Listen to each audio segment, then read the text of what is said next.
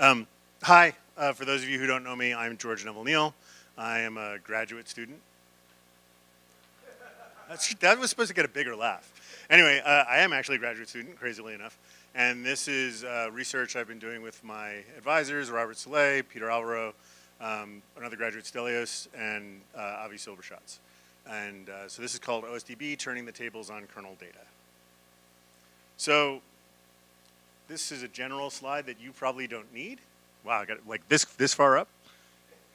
It feels rude.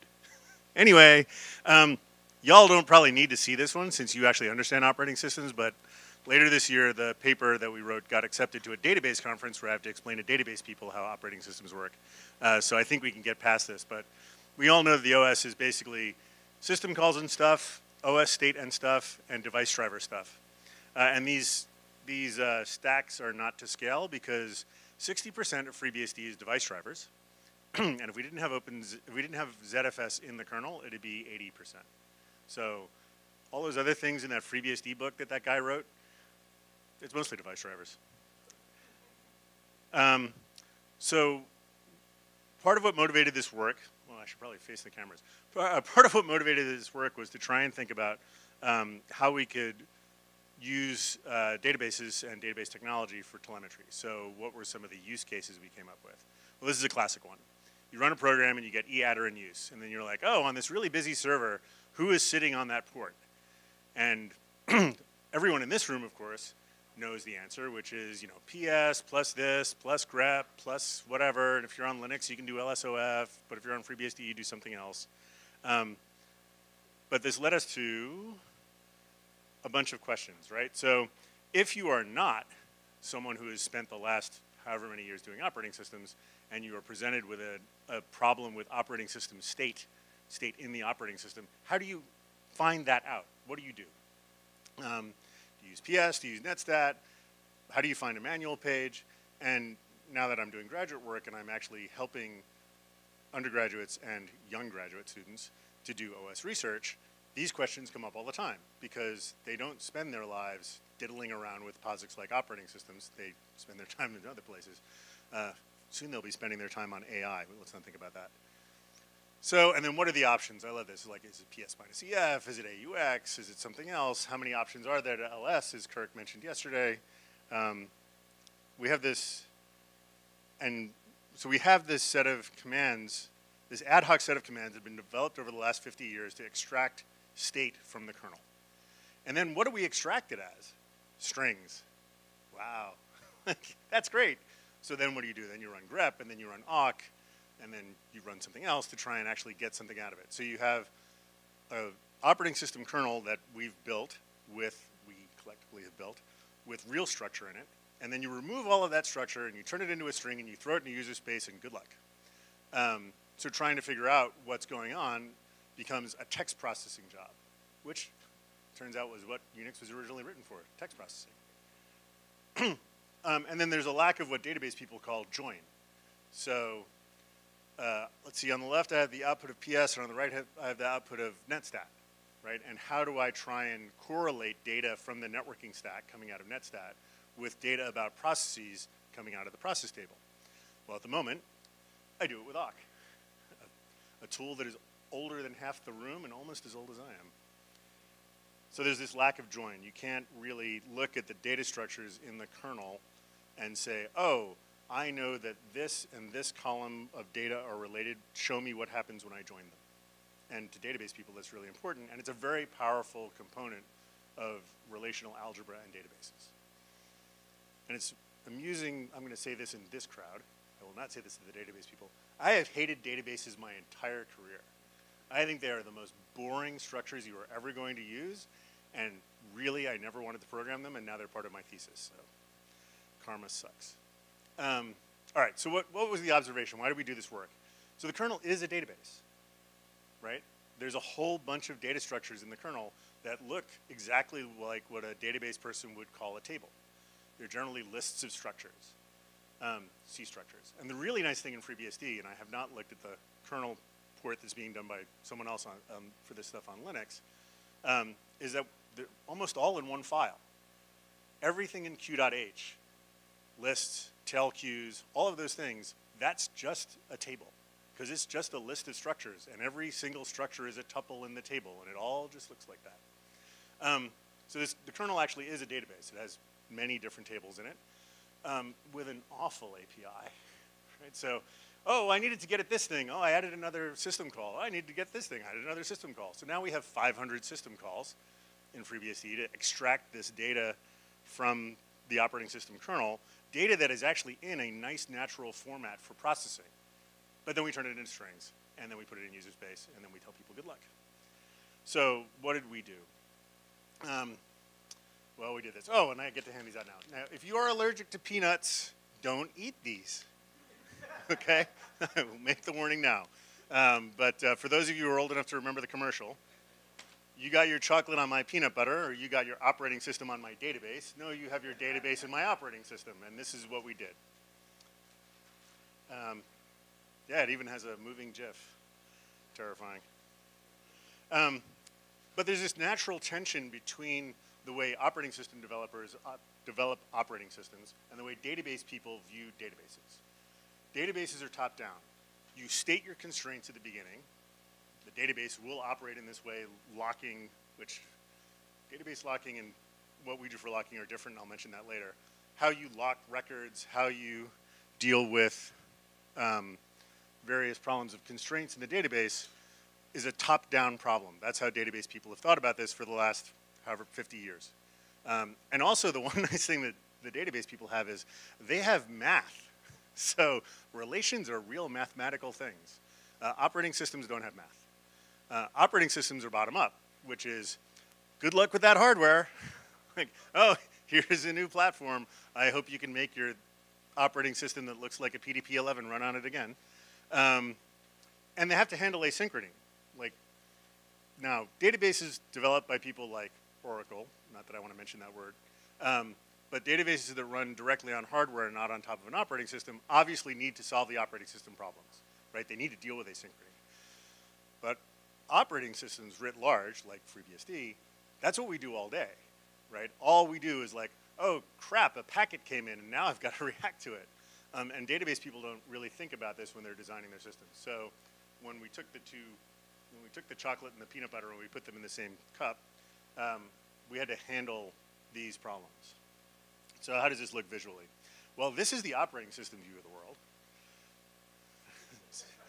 And it's like, oh, okay, well, keep all the plates flying, and if one of them falls, it's a panic. And then this is the database view of the world. You've got this nice regular data, and it comes in, and you can extract it. And the other nice thing, and there's a great talk by one of my advisors, Peter Alvaro, at Strangeloop a bunch of years ago, where he pointed out, in databases, the time is always now. And you can stop a database. Now, people using it would get really annoyed, but it will not destroy the constraints of the database to stop the database for some period of time and do an operation. Try that in the OS kernel. That's very bad. I mean, we stop it for very short periods of time. So we have this tension between these two ways of thinking about it. So, yep, that's what I wanted. Okay, so what did we want to do? So we wanted to basically take this thing called the operating system and evolve it so that the state of the operating system could be investigated instead of with ad hoc mechanisms or with strings using a query language. And of course, in databases, SQL is the query language. So how do we make it so that people can look at the state of the system via SQL and then not only look at the state, but actually be able to update the state? So I'll talk about how we did that. So some implementation details. I don't know which one of these is peanut butter and which one is chocolate. I happen to like chocolate better, so therefore FreeBSD is chocolate, and SQLite is peanut butter, but whichever way you look at it. We took SQLite, which is an embeddable SQL database used in, it turns out, everything. Like, you build Python, SQLite's in it. You build LLDB, GDB, like a lot of things just have SQLite built in, except operating system kernels, for a bunch of reasons. So we had to port SQLite into FreeBSD. And then we used, it has this thing called foreign tables. I'll talk about that in a moment because it's key to how we did this. but we made it run in the FreeBSD kernel. We have a fork. No, fork? We have a branch of FreeBSD, and we had to make some changes to SQLite, but not that many. You all know what FreeBSD is. So, virtual tables. So what do we want to do? We know that these lists and these structures, and I'll talk a lot about the process list because it's a really easy example. Although, can anybody guess how many rows are in struct proc? John did that. That's great. It's not 100. It's only 98. Oh yeah, yeah. There are 98 columns if you were to expose the entire row of each struct proc. So virtual tables are these things, and it's actually a general concept in databases, but they're well supported in SQLite, where instead of having to have a real table backed by a B-tree structure, which is how SQLite stores its real tables, if you're in SQLite and you're like, create table foo with this, you get a B-tree. But you can play this little magical game where you have a set of methods and you can expose struct proc. You notice I only have the first 4 elements as a table. And then you can do all the things that SQL allows you to do. You can select, you can join, and you can update. So what we don't do, and I think I'll talk about it now instead of later, is we don't replace the process table with a database table. In fact, Mike Stonebreaker, who did some work on databases at some point, won a Turing Award, I don't know, some guy from Berkeley, has proposed actually replacing operating systems purely with a query engine for a database. Like, I don't need an operating system, I just have this database thing. He's wrong, but I don't get to tell him that until January, when he's probably going to ask some really hard questions. So we didn't replace any of the tables in the kernel with SQLite database tables. We simply expose those data structures as if they are tables. So then we have this problem of locking, because it'd be really bad if in the middle of some update, some other part of the kernel which was also running did something bad. And we have 2 types of locking, right? So everyone's really familiar with this. Everyone in this room is really familiar with this. You can lock the process table. You can lock the TCP sockets. You can lock the file system. You can lock a vnode. But then you also have to worry about the database itself, because you have, in databases, the same problem of time of check to time of use, right? I went and I looked at some piece of data, and now I'm going to make a decision based on it. What if the data changed? And I'll talk about how we handled that. For the operating system locking, we simply exploited all the locks that FreeBSD already has, because those are all correct, I hope. And we just followed the same locking discipline. So we lock the process table using the same thing that everything else in the kernel locks the process table with. We do one little trick, well, a couple little tricks. One of the things that we do is, currently when we want to get data from the kernel, we grab all of the locks that we possibly can, and we, I should not watch John while I'm doing this, and then we snapshot the data so that the queries don't actually operate on live data. They operate on data a few milliseconds ago, and that's safer. So we respect the existing kernel locks, because if we didn't, the kernel would panic. And then we do the snapshotting technique, right? So when we take a snapshot, I think the screen doesn't like me. When we take a snapshot, we get what we call a transactionally consistent view of the kernel state. And this is really useful for a bunch of reasons. One is, so if you think about the way that we currently interrogate the kernel, usually we're doing it through a pipeline, which means that each program runs independently and sends its output to another program. So if I were to look at the process table, then the socket table, then this table, then this table, each one of those things would be grabbed milliseconds apart. By doing it all in the kernel, it's much faster and we get a much finer granularity of snapshots. Things are much more correlated. And then the other nice thing about snapshots is we get this straightforward time series over the state. So some people have tried to do this in user space. There's something called OS Query, which runs on Linux. And it sucks all the stuff out in text, and then it munges the text, and then it uses SQLite as well, because everyone uses SQLite, to do this in user space.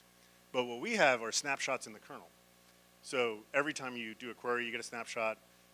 Of course, we added a routine that's like, every however many ticks or whatever you want to do, take a snapshot of the state so that you can then walk backwards, right? You can be like, oh, what happened to this socket over time? Or what happened to this process over time? And you don't have to run a bunch of user level code. You're doing it all in the kernel.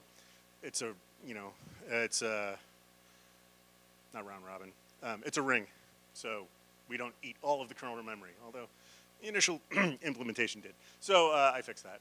But now you can define, oh, I'd like 100 snapshots, 1,000 snapshots, whatever. If you're on a server, you can have a lot of snapshots. But anyway, any read-only query over a snapshot or across snapshots is what we call serializable. This is a database thing. So, but we have this time of check, the time of use problem, right? So I do a query and I'm like, oh, well, so for instance, which process is using the most network resources defined as, the amount of messages sent by in the R usage block in the thread. Well, of course, if something's active, every time you take a snapshot, it's going to change. So you have to make this decision of, because in databases, the way they would do it is they'd be like, I take a snapshot, and I take a second snapshot, and I do a hash over the two, and if the hash is matched, then nothing changed, and I can move forward with my update operation. This is only for updates or deletions, not for reads. But of course, going back to our earlier slide, operating systems change constantly, and they are asynchronous. Right? It's not like time can ever stop. So we have to make decisions about the data that we expose to the user, whether or not that data can be used in certain routines. Now, at the moment, because we're only exposing the kernel data structures and not replacing them with tables, with true tables, we can also make it so that the methods, like update and delete, use the kernel's routines.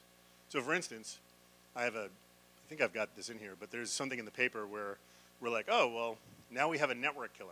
So everyone knows what the out-of-memory killer is, right? So when something uses too much memory, the kernel's like, oh, by the way, oh, that was loud.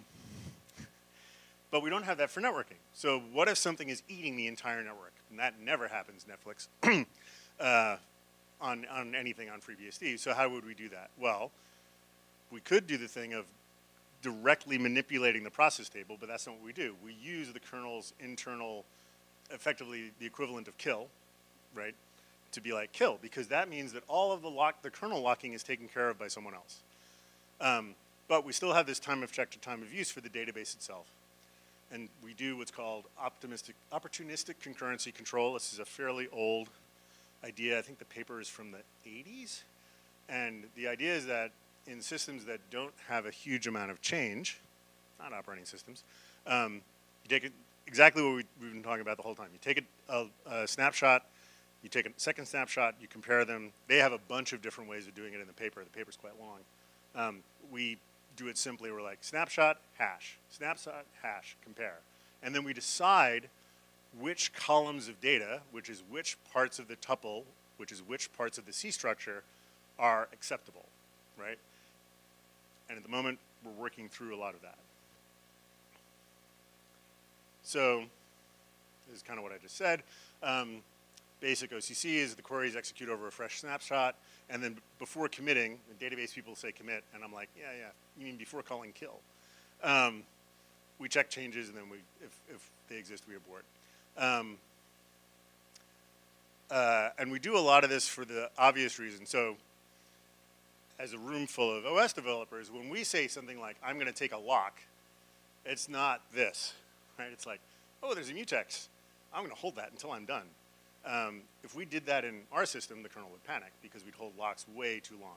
You just couldn't do it. So this is why we operate only on snapshots. And then this very last line is the important thing about dynamism.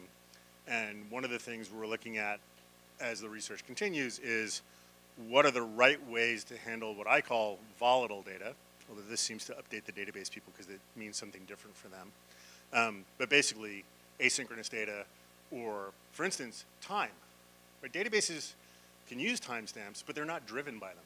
Operating systems are driven by time, right? Every single tick, there is another counter.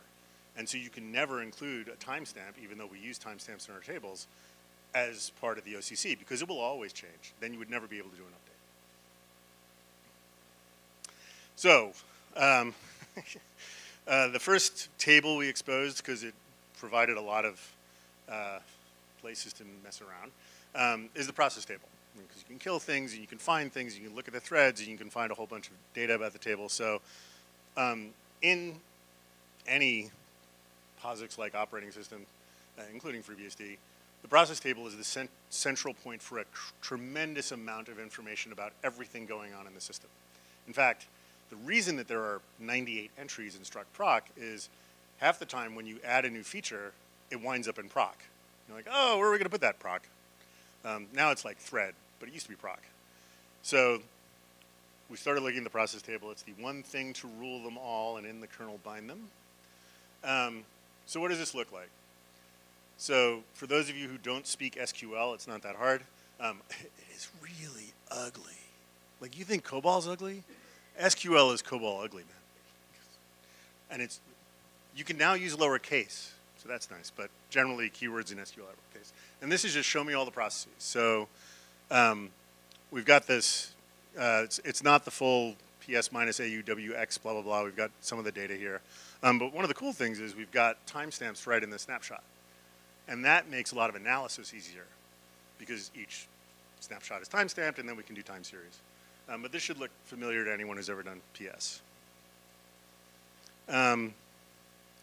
So for instance, one of the first things I brought up was, well, how do you find out who's got an open socket? So normally you'd use several programs, you'd run a pipeline.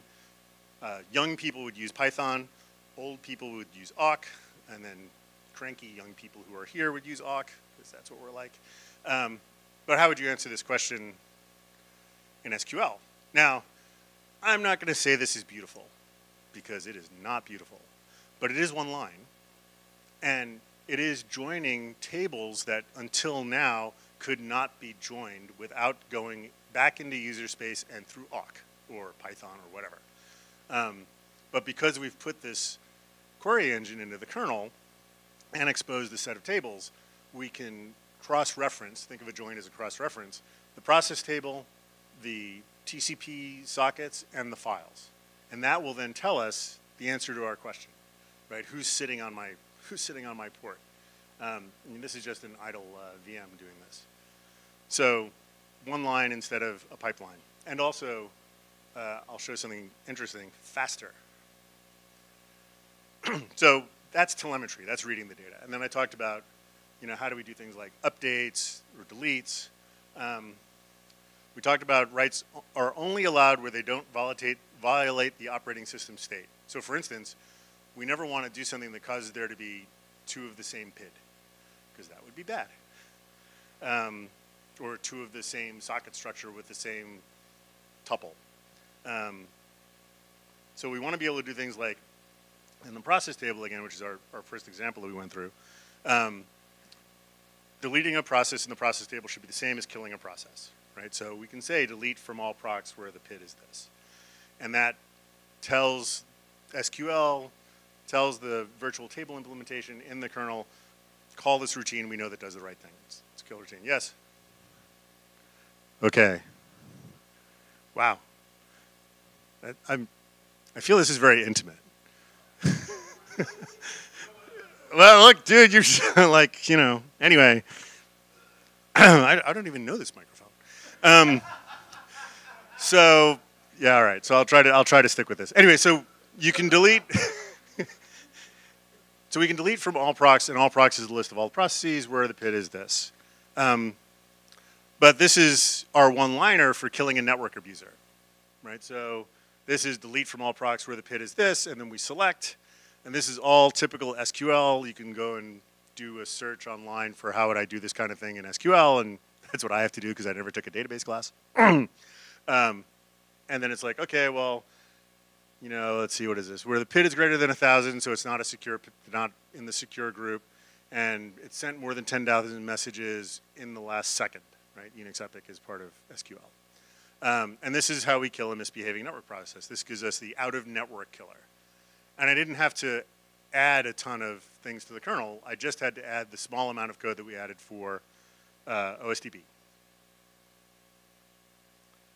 So another classic problem, and John will enjoy this because we spent our, I don't know how many years at making things do this. Every once in a while, or pretty much every morning, someone puts two processes on the same core that shouldn't be there. And then you're like, oh, the tail latency just went. How'd that happen? So two processes may accidentally compete for a single resource. CPU is the one that we looked at for this particular paper. Finding and moving such a process is arduous, especially arduous when the ops group is screaming at you while you're trying to fix it. So again, we can do this in a single command because now we've exposed not only the process table, but the thread table. So our test for this, which is a nice simple test, is to run a couple of network perfs. iperf is a network perf test. Run the server. We, on purpose, put them both on the same core because we're trying to test this. And then we make our SQL query do the work. Find the two things that are eating this and move it. Again, I make no claims to the beauty of SQL, but the fact that this is one line instead of a pipeline of multiple scripting languages is pretty powerful. What was that? Yeah, there's that. Actually, it's the thing that makes a pipeline in SQL, and it's not a pipeline, but it's the select with the select with the select. And you're like, oh. That's why I'm glad I work for someone who actually knows how to do this. So what's the performance overhead of this? How much do you pay? So this is something we thought was really interesting. Now we assumed putting a database in the kernel and wrapping some tables and some structures and adding extra locking because we had to lock the tables while we were extracting the snapshot, et cetera, et cetera, et cetera. We thought this would be really expensive. We just sort of assumed that throwing more code in the kernel wasn't going to be fast. Now it's not faster, but it's not as much slower, even by a long shot, than we thought. And so what we've been using is Unix Bench. And I would like to make a side comment since this is a Unix group of people. You know how old this stupid thing is? Like, a hobbyist magazine in 1983 came up with the benchmark we're all still using, and this is wrong, but I am not fixing this in my PhD. Someone else has to do a PhD to fix this. But we use Unix Bench for this. We have these big servers with 72 cores. What we found is, and what we looked at was, since we have a thing where we can say, collect samples at a certain rate, what is the overhead of collecting all of those samples? So the sampling frequency goes along the bottom. We've got 10 to the 1, 10 to the 2, whatever.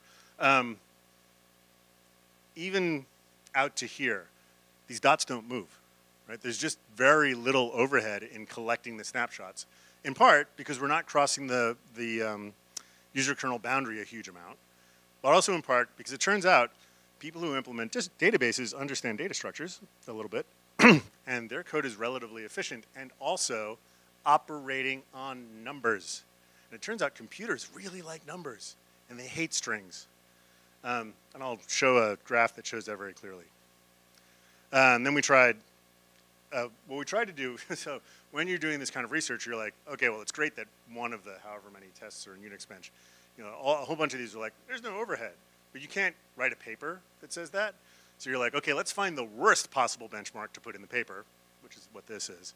And we found that there's this thing that executes a whole bunch of shells in parallel, because in 1983, executing shells in parallel was expensive for Byte magazine. I don't know.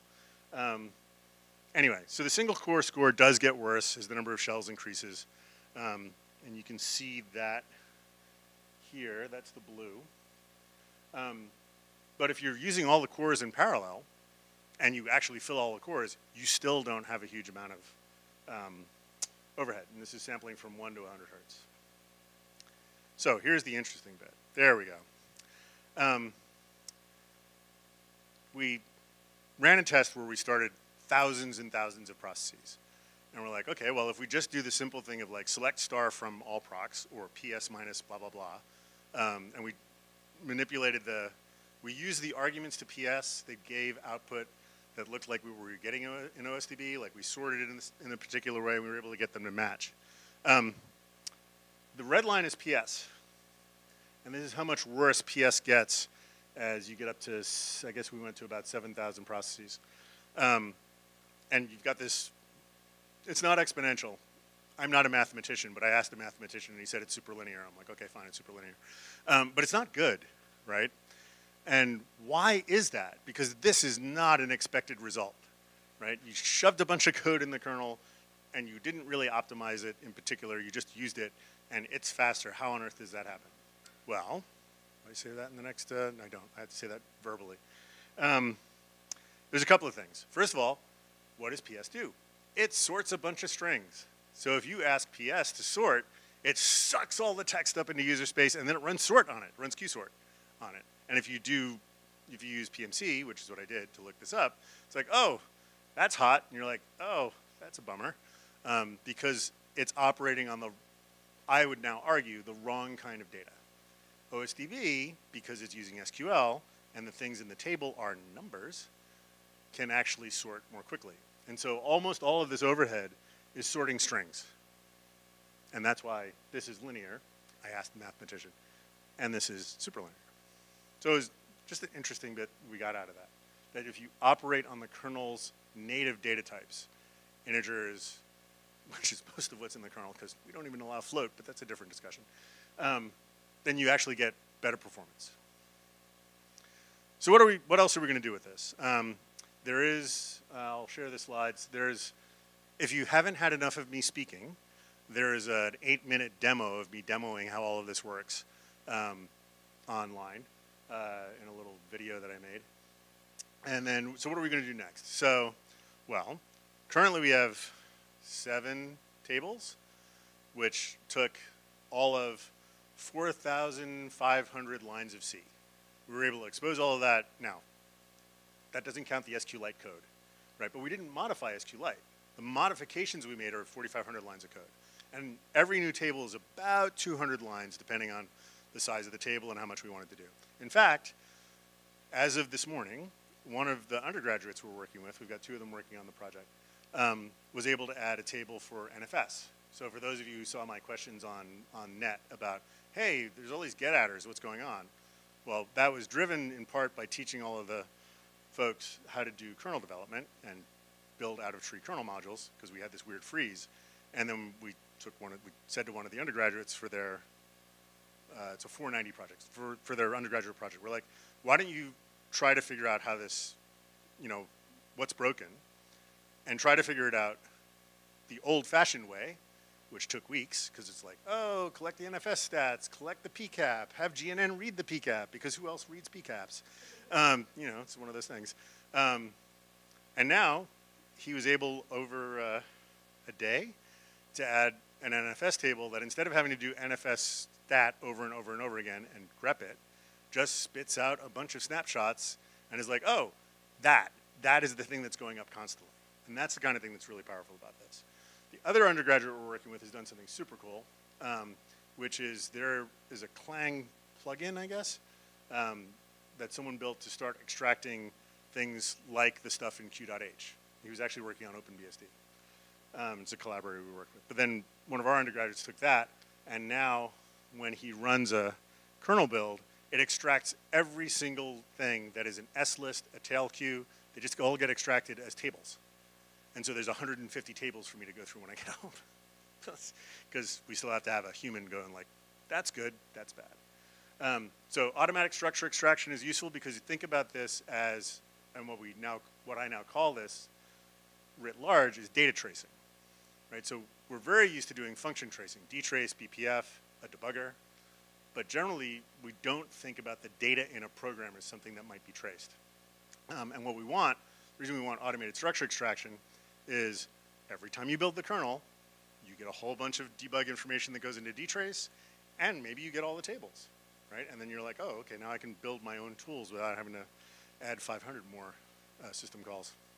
We're also looking at validation as a security mechanism because the relational algebra can be used to express constraints.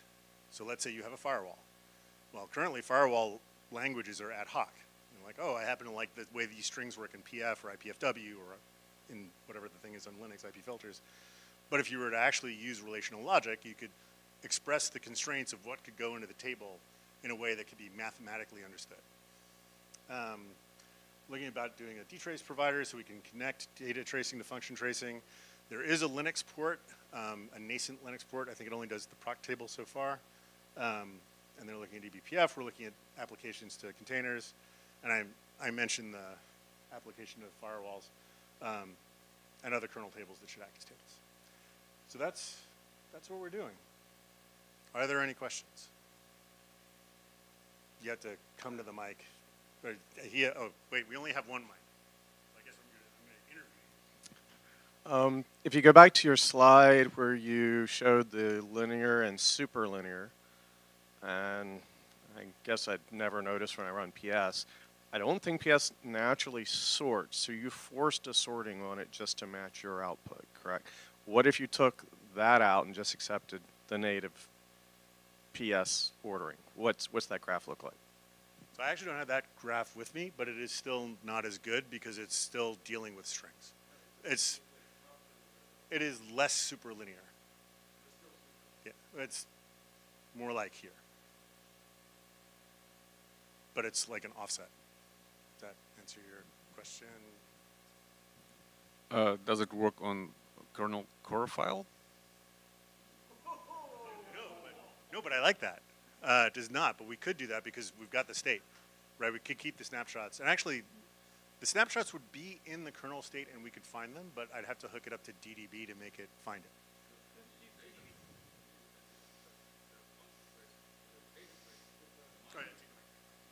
Yeah, in my own experience, I was always wanted to do data tracing, usually on a dead kernel. I will take that down when we're done. Actually, you had your hand up. Do you want to go next? Yeah, just a quick question. Thanks, interesting work. How do you deal with structures that references other structure? How do you snapshot it? That's another paper. So the question is, how do we deal with structures that reference other structures, which in FreeBSD, we do that all over the place. So there's the concept of a foreign key. One of the nice things in the kernel is an address is unique, right? Like in process space, we can both have the same address in two programs. But in the kernel, it's like if the address is FFFF whatever, so we can use that as a foreign key. But one of the things that is interesting and is part of the research is how do you find foreign keys and know they are foreign keys? And the problem with that is not automatable. In fact, so Avi, who's one of my advisors, did a ton of database stuff and the dinosaur book that we all know. Avi's comment is, no, you can't derive that. God has to whisper in your ear.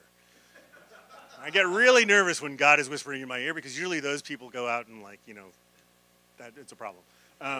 So we have not come up with a good solution to that. We can do it by hand. We'd be like, oh, this is a foreign key. But we can't derive it automatically. So because you do joins between different tables, when you take a snapshot, do you have to lock all the tables simultaneously? So that's like a giant lock? Or because I wonder, like, for example, for process table, right? If we would like to, because what we are seeing is we have a problem with scalability when we hit around, like, I think 13,000 processes. The schedule really slows down. And this is because the process table has a single giant lock. Yes. Yeah. So I wonder if we would like to split it between multiple locks, then you would have to take all the locks, right? So it depends on the fidelity. So right now, because it's a research prototype, which is what graduate students always say, we do just grab all the locks because it was the easy thing to do. Not obviously, but we would have to do something very similar to what the kernel does. Like when you think about locking the routing table, right? So we'll lock the table, we find the route, we unlock the table, we lock the route, or we lock the route, we unlock the table, et cetera. We'd have to do that sort of flow to make it scale. Right now, like if I locked all the 150 that Brian extracted, I think the kernel would actually panic because we would take too many locks. And there is no longer a giant lock, but I would have just taken that if I could have. That was easy. So if you do an update, right, and this is where you compare the snapshots, and when you abort, basically the update fails. That's the idea. And there is no a notion of something like select for update, where you could reference. So that is part of the current. So this, obviously this paper went in months ago because papers don't get accepted quickly. That is part of the current research. That's why we're trying to find out the foreign key stuff, because there's a question of, so it's very interesting to work with database people. I mean, they're very, like, my advisors are very smart people, but they don't code operating systems all day. So they don't, I'm like, hey, what happens when this happens? Oh. So currently we're doing research where we try to figure out, and I've got sort of 3 broad areas of where the asynchrony and volatility come in the system, and we're like, well, can we decide that a particular column, which is a particular part of a structure, is always okay, right? And that's currently going to have to be decided by a human. Like a kernel developer would be like, oh, that's probably okay. But this time of check to time of use, so when you think about like killing a network daemon, not so much of a problem because you know the graph is doing this. But where you're moving a thing between cores, you could thrash. So do we include this column or don't we include this column? And under what conditions do we include the column? And that's what we're currently trying to work out now. You wanted to argue this. No, I'm not. I did say that last night, but I just said that because I know you. No, the question I had was simple. On your future work for parsing kernel data structures, that's something that would be very useful if we could get it in a semantic form for 32-bit stuff on 64, or for emulating ARM on AMD 64 or whatever. The question is, you know, that's kind of they sound similar. Is that something that might be a product that I could use, or do I still need to have a block of time to do that, a similar sort of thing on my own? So the semantic versus syntactic question. So we can get the syntax out, obviously, because compilers do that. Right. The semantic question comes back to the foreign key question, comes back to the God whispering in your ear. Thus far, we have not come up with a good way to structure a set of rules that extract semantics.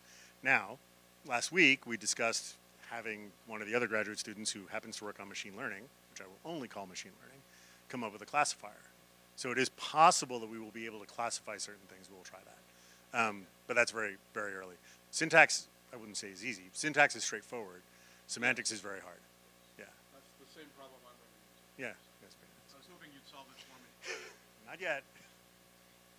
I want to follow up on the topic that Pavel brought up.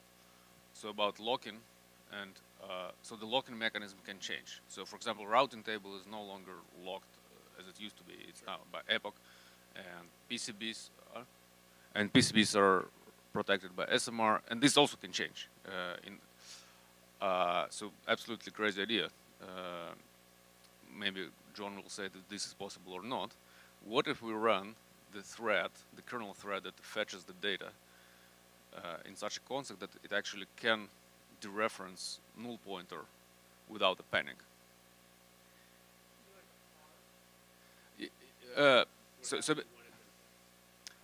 You catch that, and you say that you cannot follow this linked list.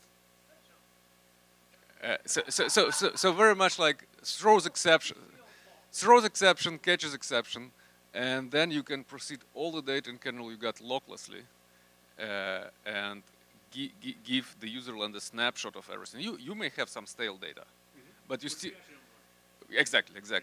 And you are absolutely agnostic of what is the current locking of this particular subsystem.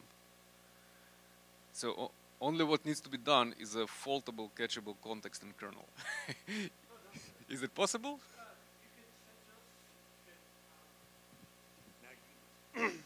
Hold a camera and a mic. That's fine. So, no, they got me. Multitasking. Too many bad puns.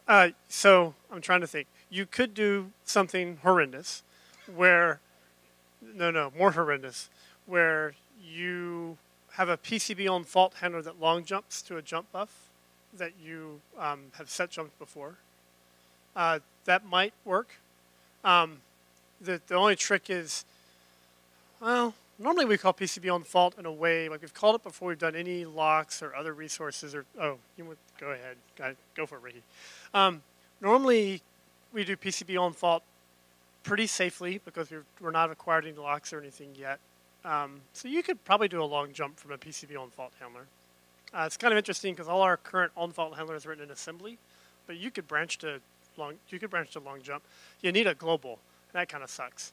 That's how it works for DDB. So when DDB takes a fault when you're inside the debugger, we effectively do a set jump, and we notice, and we kind of do a manual PCB on fault equivalent. We notice we're in the debugger, and we do a long jump back out to the global. So that part kind of sucks because finding the right jump buffer to use is kind of terrible. Maybe you could stick it in curthread. You could probably do something where you stuck something in curthread that's my current set jump buffer that you long jump back out to.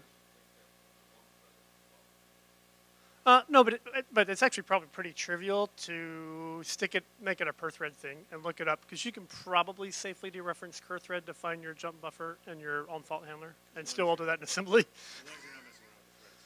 Yeah, you should. Yeah, yes. Yeah, because you could the same way we do with other data structures. You could in this world, under some evil kernel option, like I hate my kernel, you could. You could statically allocate a jump buff with thread creation, so it always lives around with it. We do that with like turnstiles and sleep queues now, so they always have a data structure that they can donate when they go to sleep. So you could do something where you associate a jump buff with a thread all the time. It's always there. It's always allocated and living, so you can set jump on it before you do something ridiculous and turn on and set a flag or something, which is if you get a fault. And so you can even not do it with PCB on fault. You can do the same places where trap handlers we call KDB reenter. You can check to see, it's one of your magic, I'm in a special fault and I don't really want to fault, where I will basically long jump to the magic thing if my flag is set on my thread. So you could do that. Is there going to be a transcript of this? Because I need these. I mean, there's a video. Okay, good. We're okay on time, right? So I was just wondering if you were looking at any changes to in-kernel data structures to natively just support the version information, similar to like what was motivated in the case of RCU, where you're already making a copy anyway in order to be able to provide additional concurrency. You could merge those two things together in the most critical data structures or whatever that you want to be able to export. So on the flight here, I outlined 5 more papers I want to write, and 2 of them include converting actual kernel data structures to SQLite tables. So we are looking at that. I mean, of course, for me, it's all the examples are in the network stack because that's all I care about. I mean, I hear that the kernel does other stuff, but those are the ones I know. So we are looking at that, but that's a big lift. And so there's a question about how we would do that. Sorry. Anybody else? Oh, one more.